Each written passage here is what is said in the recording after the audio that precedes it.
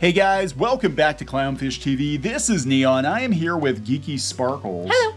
And boy, that was quick. Yeah. No, I really didn't pay much attention to this one. I saw it, but I was like, eh.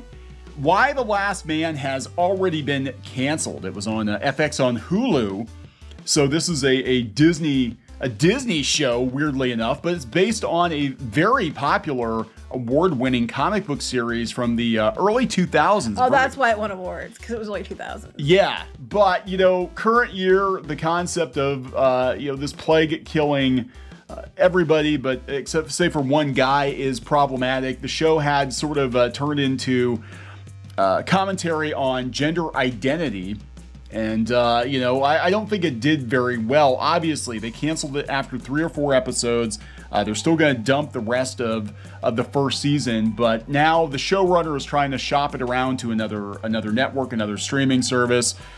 Good luck with that. Good luck with that. Now, to be fair, HBO might pick it up because it is based on a DC Comics property, but, a lot of people just weren't feeling it. Yeah, based.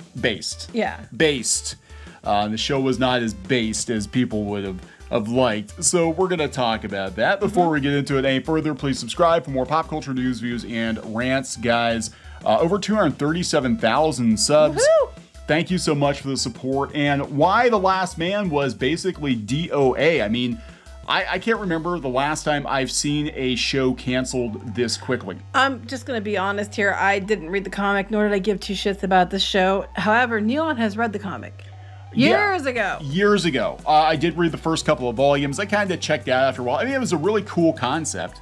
It was very, very popular. So you'd think, if they were going to adapt it for television, that they would stick with the formula, right? No, we can't do that because it's current year. And look, I'm not saying this had anything to do with the cancellation of this show, but they did veer into gender identity, because you can't have a show about there being a last man if the definition of what a man is in current year has changed. Right.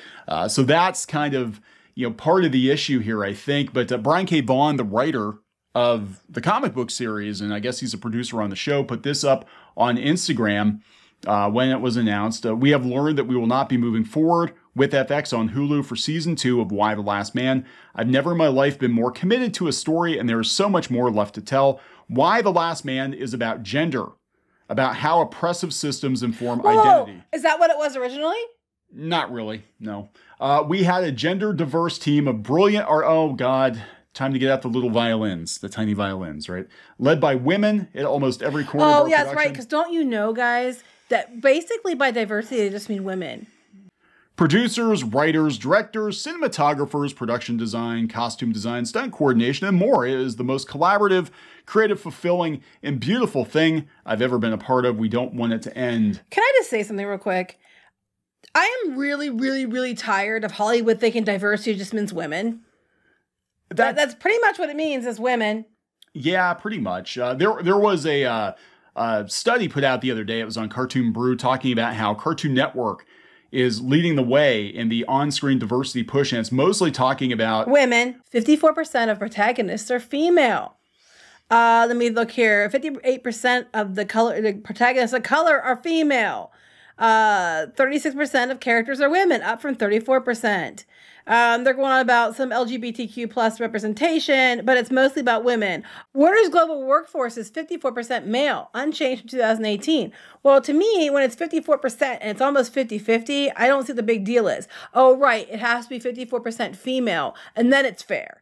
They're talking about different things, but mostly it's about, 58% is white, down from 61%.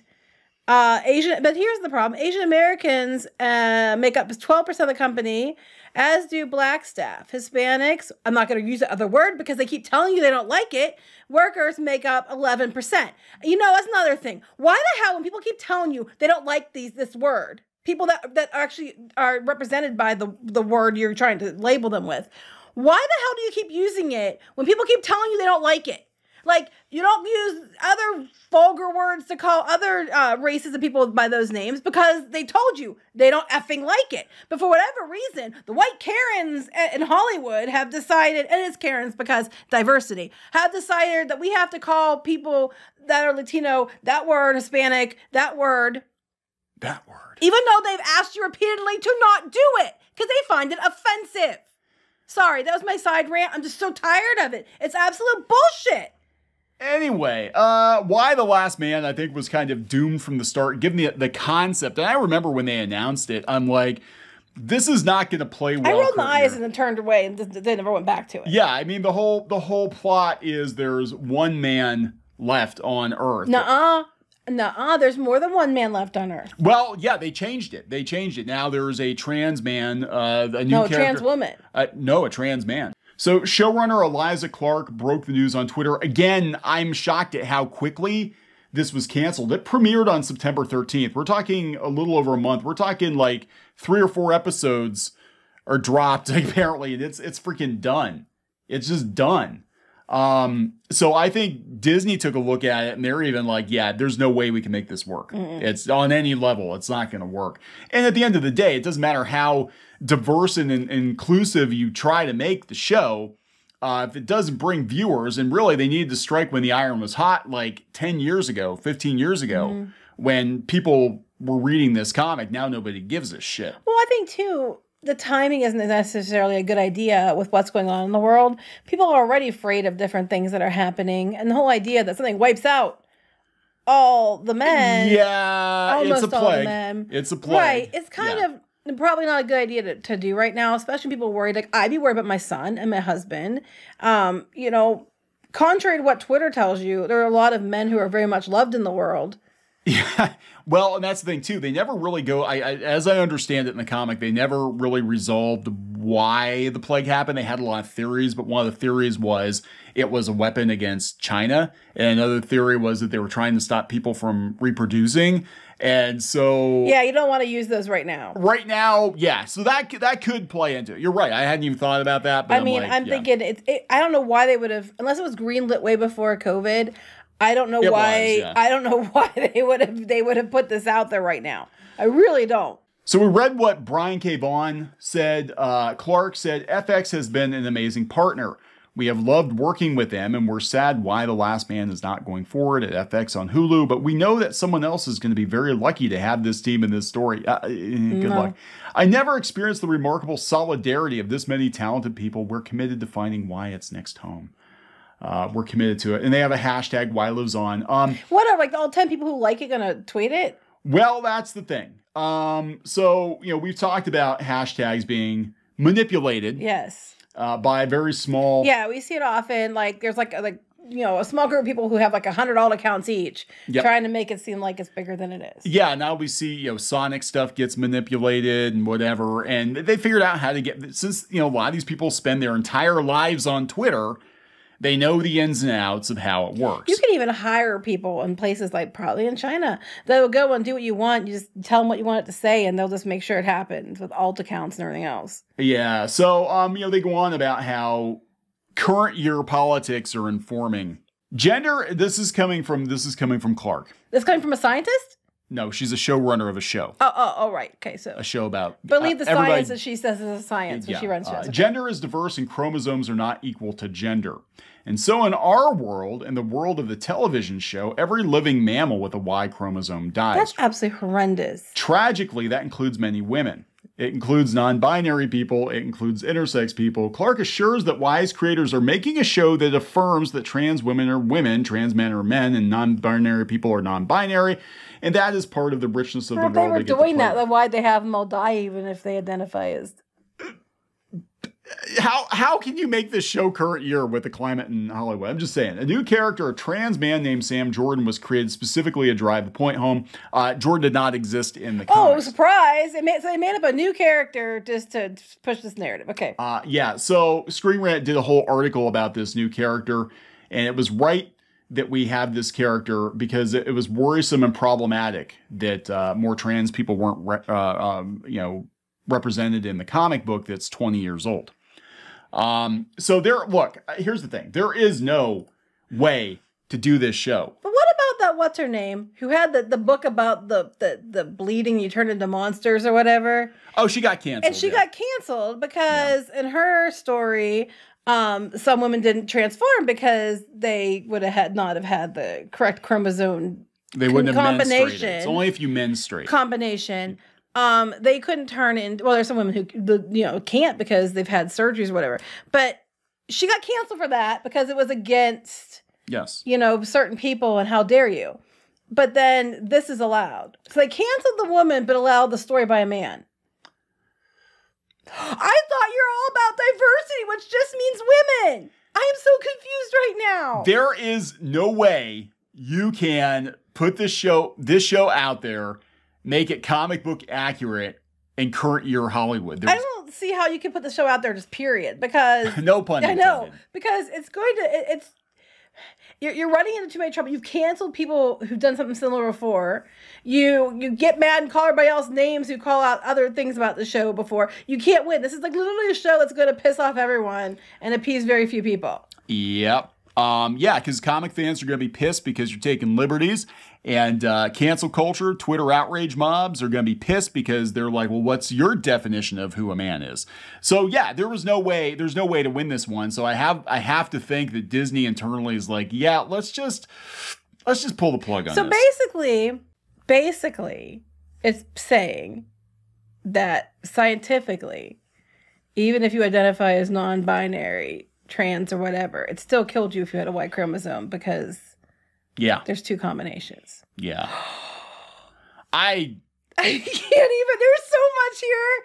My head is going boom. Yeah, they're trying, and I know they had to do a lot of damage control. Oh my God, the whole way around. I'm just like, how the hell did they get this through? So they're like, how could you do this current year? Now, when this show was, optioned, picked up, greenlit, a lot of the conversations that they're having now were not being had. Even then, I don't see how they got away with it, because this would have been greenlit like in the last 6 or 7 years. The original comic, okay, at the time I can see it. It was 2002. At that I can see. It came out like ages ago. But this show, I'm like, you're just gonna piss everyone off. That's probably why it got that, and nobody gave a shit. Oh I think really at the end of the day, like, look, Netflix has proven that you can be quote unquote problematic or controversial, but if you're bringing views, you get to stay. I think they took a look at this show and they're like, nobody gives a shit, because the people that would have given the biggest shit, the master turd. You're allowed to say master. That implies they're slave turds. But I'm saying he is shit. So anyway. The people who would have cared would have been fans of the comic, and they've rewritten the comic, and they're trying real hard to appease Twitter, and it's a show for nobody. Here's an idea, Hollywood. Mind-blowing, I know. How about you just make good stuff and don't listen to Twitter? That's what? I mean, you want to make money, right? You want people to stop complaining all the time, right? Well, you'll still get complaints. You want to stop being harassed by shippers, right? Just stop catering to Twitter. But the show, oh my God. So they made changes from the original to be more current year. Yes. But those current year changes, or everybody's having a fit about, because it's problematic by their definitions now of male female, because it goes by the I would guess would be the scientific explanation of why people are male or female by chromosomes. And you can't have that now. You can't do that current year. You can't do that. So believe the science, unless it's the science about this. And then, wait, no, they're believing the science. I'm confused. Anyway, the show canceled in record time. God. The only other show I can think of, comic adaptation that got canceled this quickly, was that one on Sci-Fi, the one that Max Visaggio did. Oh, yeah. What was that called? I don't even remember what it was called. I don't even remember. I didn't watch Vagrant it. Queen was Oh, yeah, that's what it was, wasn't it? Vagrant Queen. Yeah, it was like 2 or 3 weeks, and they're like, yeah, we're done. We're done here. So, there it is. Maybe it'll get picked up someplace else. Either way, I really don't care. I'm not going to watch this show. It's just not the kind of show I'd watch anyway. I forgot it was even on. Even though by diversity, that just means me. Because diversity just means women. I was curious when they announced it, and then when I started to read all the tweets and I'm like, we're gonna make it more diverse. I'm like, Well, there goes that. So anyway, they're trying to get people to pick it up. Now, the only network that might touch it would be HBO because it is, again, a DC Comics thing. So they might pick it up. It might not be completely done yet, but yeah, again, it's like this is a show for nobody at this point. Hey, if men are from Mars and women are from Venus, where are non-binary people from? You can't say that. Sure, I want to be from. You know where I'm going to say. Where are you from? Uranus. I'm tired. Wow, look at the even beyond the gender politics, right?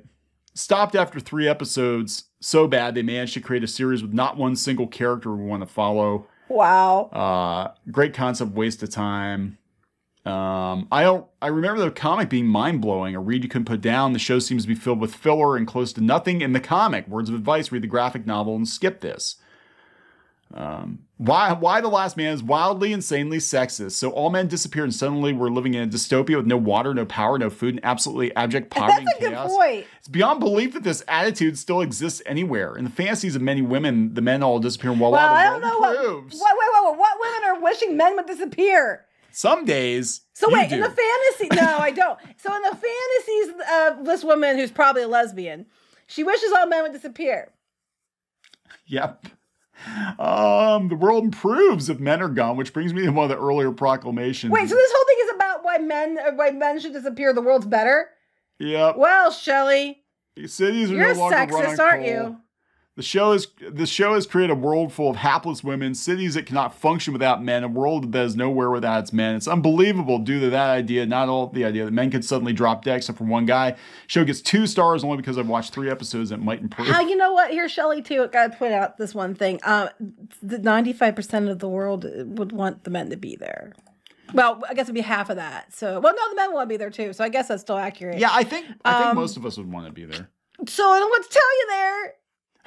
The premise sounded good. I don't know the original source material, but in a very short time, it was obvious that it must have been written by a man. Oh my God, this is In reality, governments with highest women in power are statistically more humanitarian, less aggressive, more socialized, and equality is more promoted. Not always, but okay.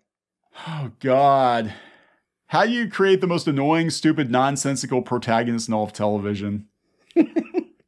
Too much gender politics.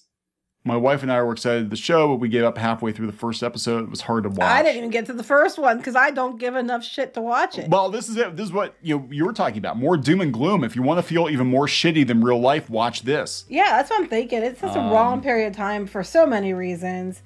I don't really care to read anymore. I don't care. Ruined a great comic. Basically, we got, a bunch of people all over the place. Shelley wishes men were all dead. And you know what? If men were all dead, I don't know how old Shelley was, but, a year ahead of her age, if men were all dead, she wouldn't be here. There's that. Well, the comic, they clone. They can clone people. But that's not the same thing. You're just a clone of somebody. Yeah, you're just a You're not knockoff. even your own person. Anyway, yeah, another one bites the dust. Who cares? Time to Who move cares? on. Who cares sums it up greatly. Okay. All right. Why are we talking However, about I was what? vastly entertained for the last 15, 20 minutes, how long this was. It was worth it for me just for the entertainment value alone. I am very amused right now. It's too woke. It's too woke. Well, somehow it's too woke and not woken up at the same time. How many apocalyptic shows with backstories do we need? It's too woke but not woken up at the same time sounds like our channel. We get accused of that all the damn time. Too woke but not woke enough. Yeah, we get one side, everybody's like, oh, they're too far left. And then the other side's like, but they're not left enough. It's just... Pick a side, you clowns. We're like a wedgie. We want to be right in the middle. Right up your ass. Unless you have a hemorrhoid. Then it goes to one side or the other. But we prefer a hemorrhoid-free Uranus. See, I told you I was from Uranus. We are the hemorrhoid of the internet. No, because that would make us be one side or the other. The extremists of the hemorrhoids. We're trying to go right up the middle. Without lube. We're gonna wrap this up. Okay. For sure. He's gonna shut me up now. Please subscribe for more pop culture news, views, and rants, guys. We'll talk later. Bye.